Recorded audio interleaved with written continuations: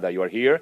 And the Cosmos family stays together because we are extremely privileged and honored to accept this opportunity, and I hope that our match will be an important step forward in growing the popularity of the global game in Cuba and improving relations between two nations and two cities.